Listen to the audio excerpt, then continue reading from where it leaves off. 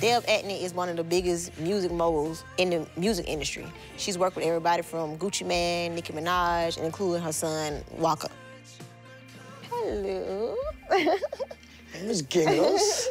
Hey. I met Deb Antney at one of the lowest points in my life. I was looking for a job, and Deb saw something in me. She's one of the greatest mentors.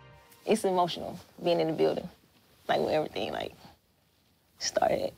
When you're going through things, yeah, sometimes you need to come back and revisit so that you don't forget where you came from.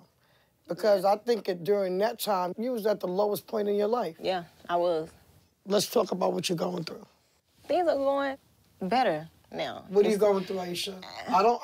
Don't pacify me. Don't tell me what you think I might want to hear. As far as with the kids, I'm definitely going through that.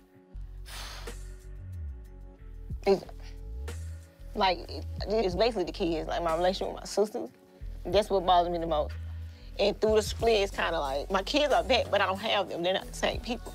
Because we separated. I was very angry to find out that everybody was split up. Each one of them I talked to broke down and cried as soon as they heard me.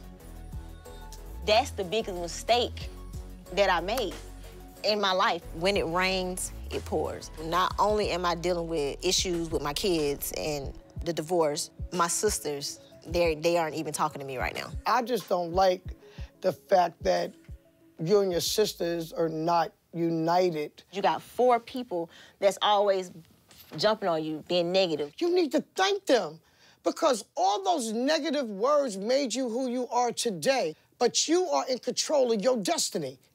Let me play sanitation for you right now and dump your garbage and let's try to sort some of that shit out. It's just like, I do want to get to the root of the problem as far as, why have y'all always had an issue with me and all I've ever did was give? Deb knows that my relationship with my sister since my mom passed has always been up and down. So I'm really, really hoping that Deb can give me some type of guidance.